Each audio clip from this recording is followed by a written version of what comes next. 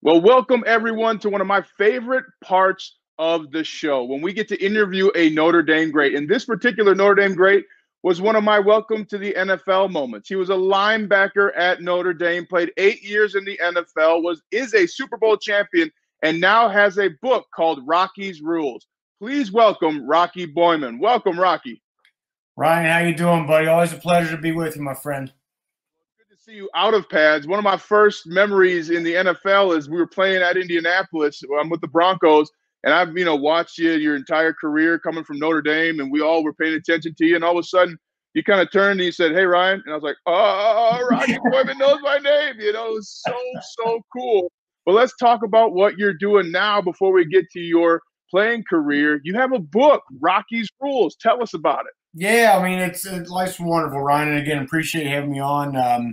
I got a radio show here in Cincinnati that I do Monday through Friday, 3 to 6. The Eddie and Rocky Show. It's on 700 WLW. And then, of course, doing the college football games for ESPN on the weekends. And that's been interesting, of course. Traveling around, still doing those and getting COVID tests and getting swabs put up my nose every week and all that, but it's fun. And then, as you just said, I got my book, just came out a couple months ago, Rocky's Rules, a playbook for becoming your best in challenging times. And just to briefly get into that real quick, I over the course of my life, I'm a principled guy. I kind of think you should live your life certain ways and have certain principles to go about that. And so I started just writing down things that I thought were important to me. And then I started to think about why were those things, why were those kind of rules for life important to me? And a lot of times there were things I learned through experiences in sports, in college, largely the NFL and failures and things like that, and all the experiences, Ryan, that you've had in the NFL. And so I kind of put them all together. And again, it's just something I think is good, especially where we are right now. Everyone's dealing with COVID and all this sorts of just madness and just heartache and things with that, and losing businesses, losing loved ones.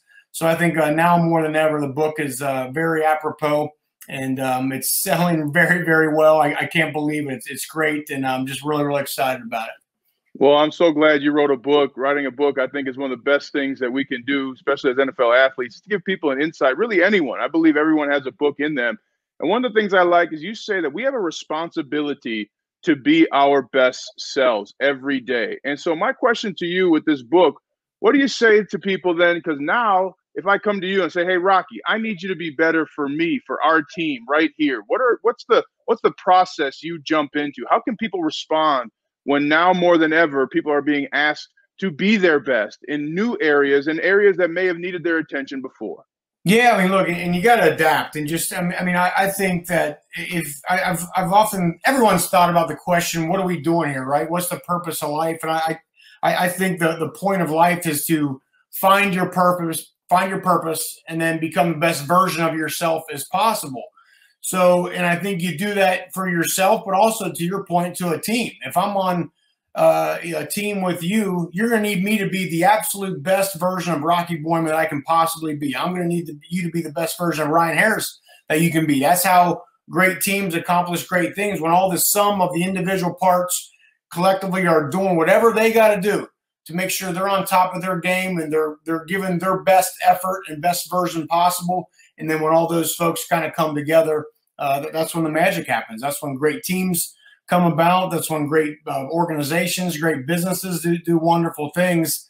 I think it's also, just kind of to your point, now more important than ever, you got to be a little bit adaptable in life, right? I mean, just COVID has kind of thrown things up in the air a little bit.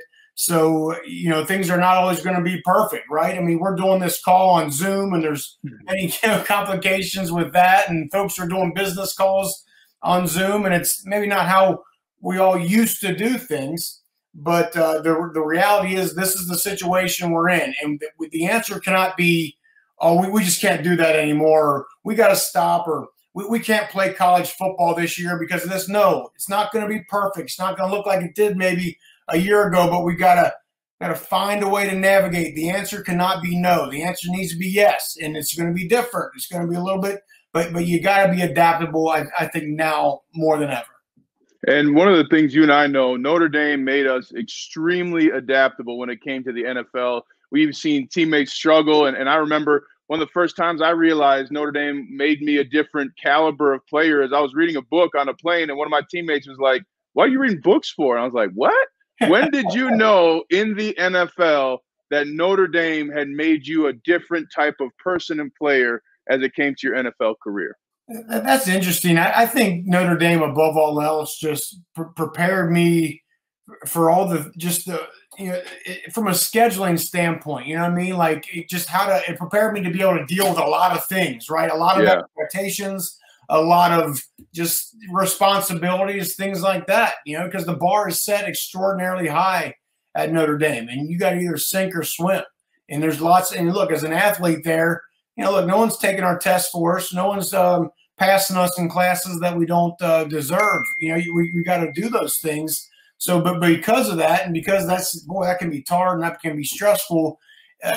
You learn a lot about yourself. You learn time management. I mean, I remember just the daily schedule of get up, lift before class, go to breakfast, 3 classes, lunch, 2 classes, go to have practice. Then after that, then you're going to the dining hall, and then you're riding your bike, rushing around trying to get to study hall by 9 p.m., studying until 10, 11 o'clock, and then doing it all over again. And if you're not, you're not, you don't have obviously Notre Dame has a great support system that allows that to be possible. But if you're not ready for that kind of challenge, you're not surrounded by the other people where that's the expectation. You're not the exception. If you're doing that kind of schedule, you're not the exception. Everybody's doing that. So don't give me I got so much to do. No, everybody's doing that at Notre Dame. But because of that, once you get out, my God, I think the sky's the limit for the amount of things that I and anybody can handle. Yeah, when I met my wife and she met some of the Notre Dame people, we brought her back to campus after a couple of games, and she goes, "All of you Notre Dame people are different, not just the football players." You're right. You're not the exception. You're part of the family, and this is how we work. And when you think about our Notre Dame family, what were some of your favorite memories on the field, Rocky?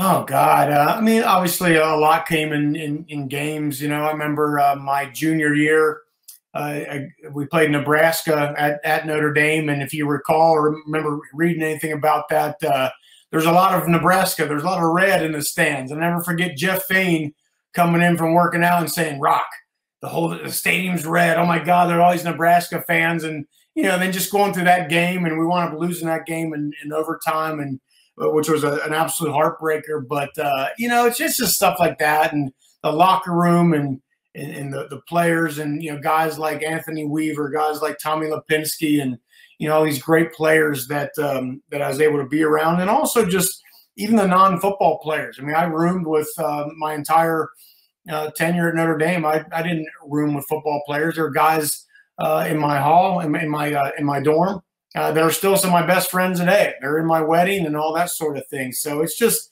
it really is a family-oriented place. Again, because I think it's tougher there. It's, the winters are harsh, and there's not a ton to do, and there's, it's not a picnic there. So you got to have a support system. So because of that, you lean on the other kids, the other students in the student body or your teammates to get through. And then once you kind of come out, I think those bonds are just a little bit tighter because it is just a little bit harder at Notre Dame.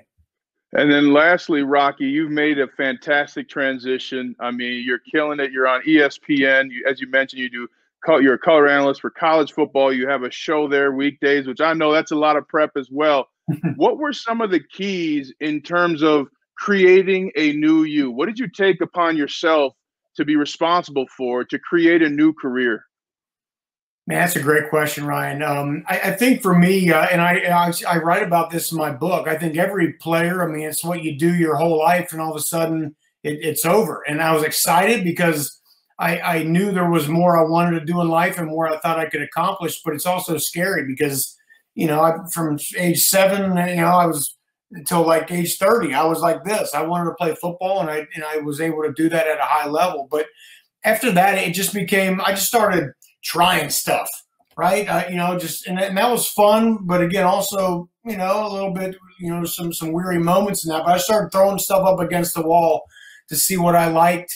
But then from there, once I found some things that I was had maybe a little bit of knack in and a little bit that I enjoyed. Then it was just the same stuff I did as a player, and that's just prepared to the nth degree and never say no. When someone asks you to do something, you never say no. The answer is always yes. Hey, Rocky, can you help me do this interview? Yes. Can you help me edit this tape? Yes. Do you think you can do this game on public access for no money? Yes, absolutely. 2 years I worked in the media business. I didn't make a cent from it. But that was the real preparation years that got me, I thought, just really helped me to develop my craft and network and learn from people and set up meetings. And just there was never a meeting I turned down. I always wanted to, just try to network and with as many folks as I could that might be able to kind of help me find myself and kind of help me in the path that I wanted to take. Well, and that made you a champion on the field. What made your championship team, your Super Bowl championship team, so different? What was the key trait? Well, when you have Tony Dungy as your head coach, you're starting with a pretty significant piece. What a wonderful human being he is. What a wonderful coach that he was. And I remember learning. I could tell stories about him all day. One real quick. I always loved the fact as the head coach, he always ran the scout team defense. And I remember early on thinking, like, I even asked him, I said, Coach, you're the head coach of the Indianapolis Colts. Why are you running the scout team? And he said, because this is the only time that I get to coach players. He goes, that's what I miss about being a head coach. As a head coach, you're worrying about what time are we taking off from the airport on Sunday or Saturday? What hotel are we staying at? What time's the meeting? When do I got to meet with the media? You don't get to coach football players, which is what he loved to do. So that was kind of his time where he got his kind of scratched that itch of being a coach. So having him a part of that, him being just a spiritually guided person, I thought really helped.